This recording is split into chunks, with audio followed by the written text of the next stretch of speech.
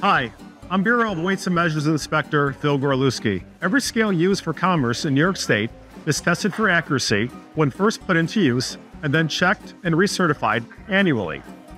To do that, we carry what we call field standard weights, so we can test the scale.